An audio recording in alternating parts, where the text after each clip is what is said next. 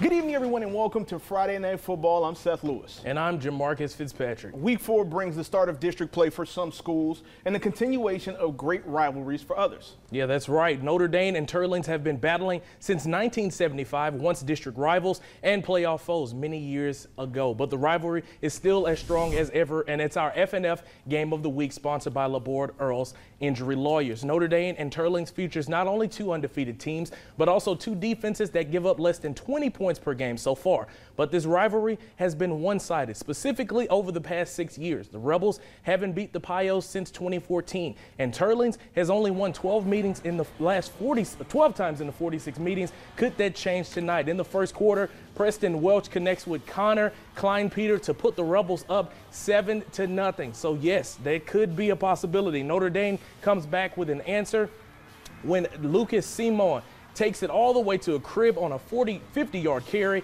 That makes it 17-7. We jump ahead to the second quarter where Welch, he was on fire. He finds Kentrell Prejean, who's chucking up the deuces and saying, "Peace, see you later." He says, "I'm tired of disrespect."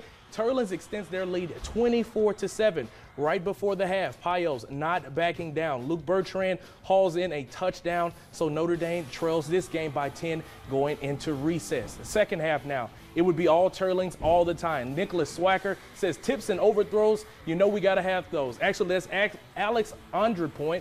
He picks it off. The Rebs make something out of it to end the game. Tanner Brinkman scores a touchdown, a long touchdown, to make it 34-14, and Teurlings, for the first time since 2014, pick up the win. The Rebels knock off Notre Dame 34-21.